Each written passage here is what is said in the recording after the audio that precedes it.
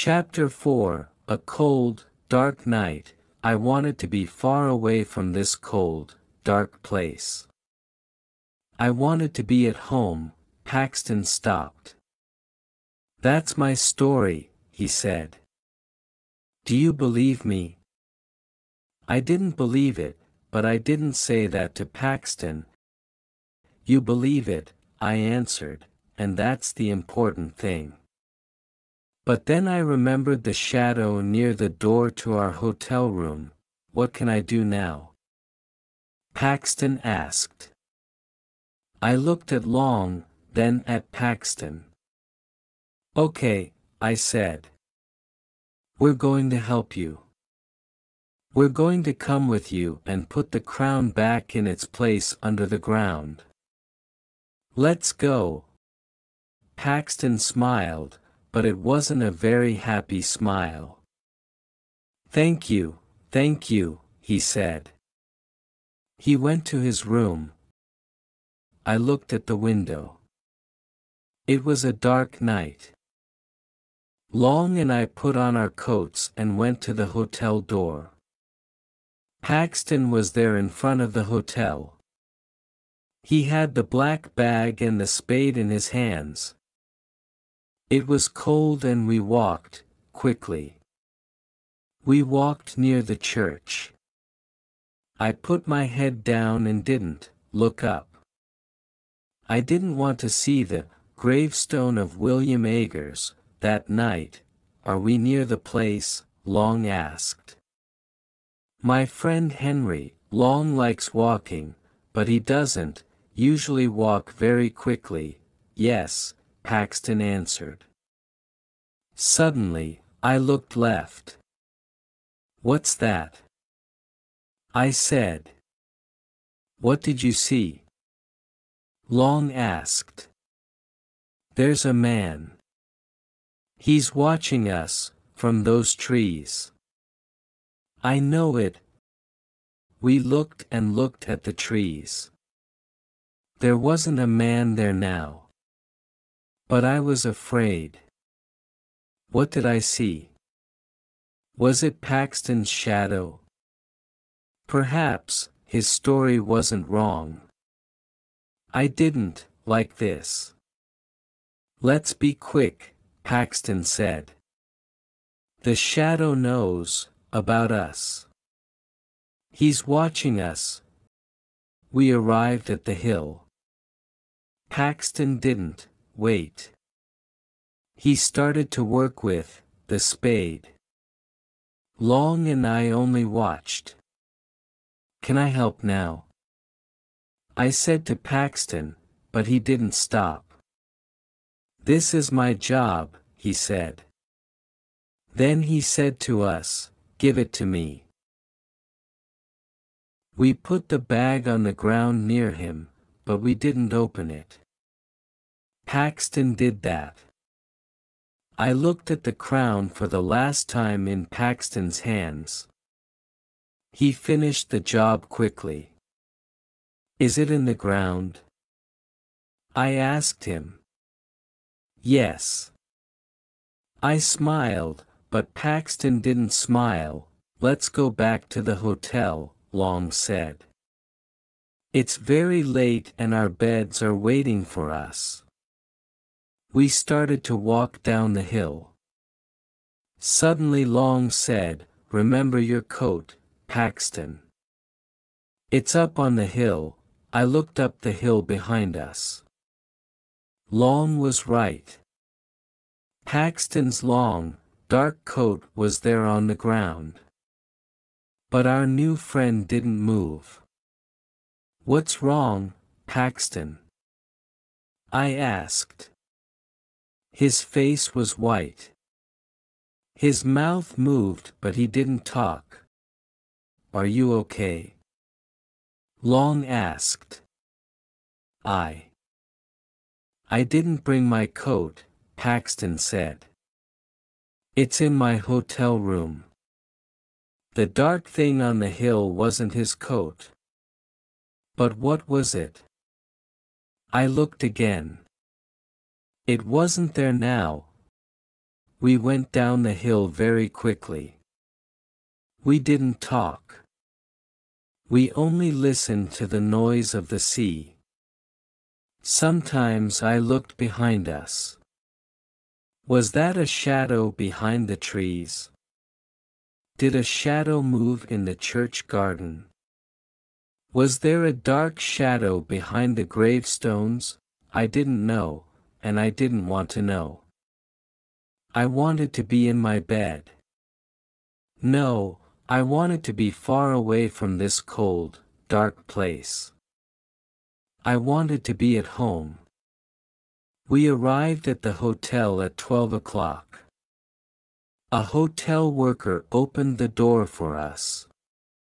He looked at the three of us. It's a cold night. He said. I was afraid, but I smiled. Yes, it is. The hotel worker looked up the road behind us. Did you meet any people on the road? He asked. No, Paxton said. We were the only people in Seaburg. But there was a man behind you. The hotel worker said. Paxton looked back into the night with big eyes. The shadow wasn't there now. The three of us went to our room. Paxton went to the window. It's okay now, I said to him. The crown is in its place again. You're not in danger now. Paxton's eyes stayed on the night. Perhaps, he said. He went to the door.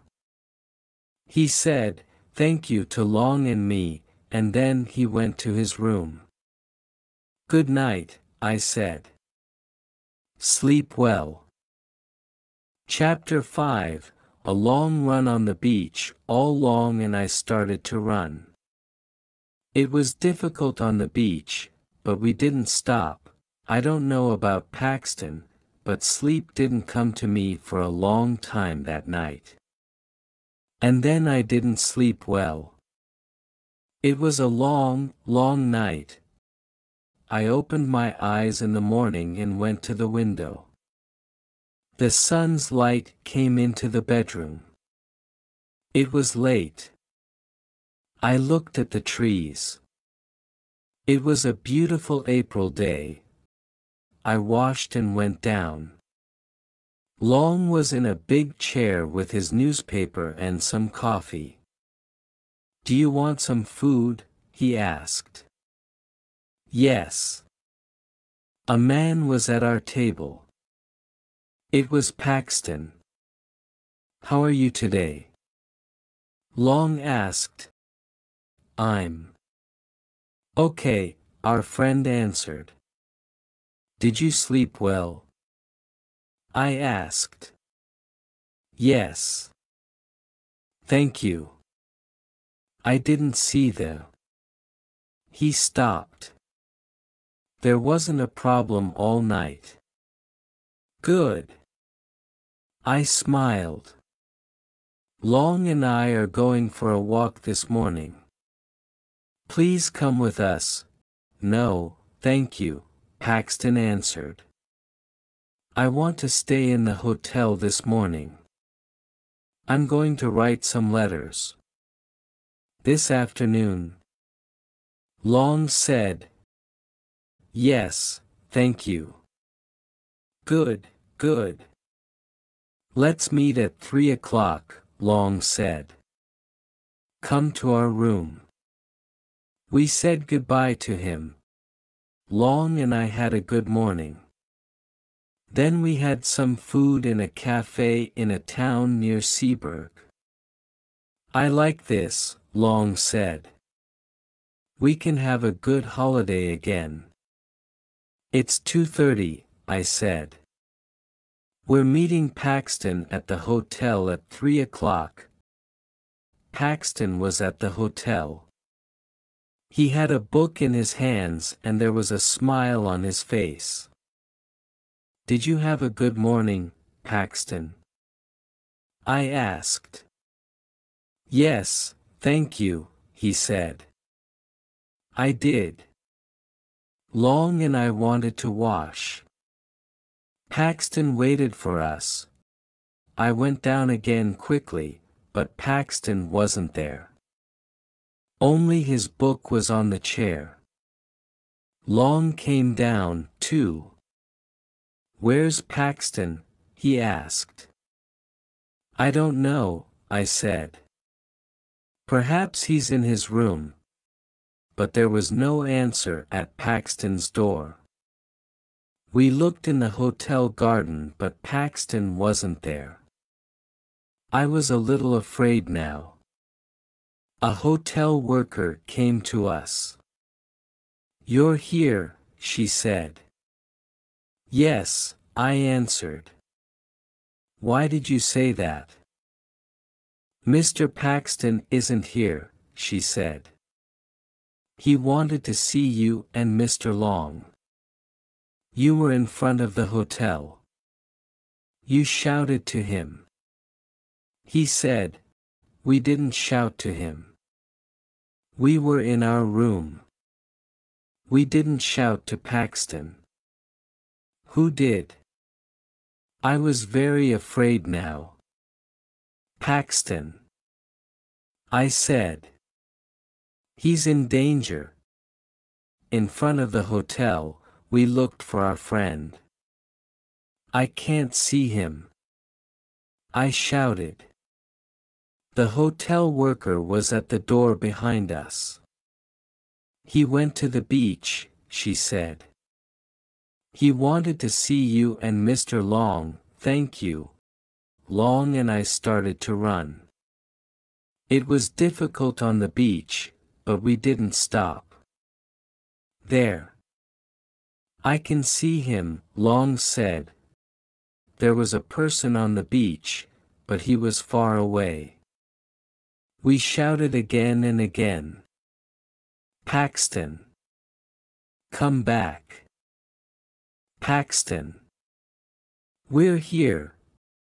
But there was a lot of noise from the wind and the sea. Paxton didn't hear us. What's he doing? I don't know.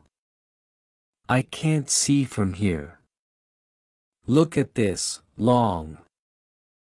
I shouted.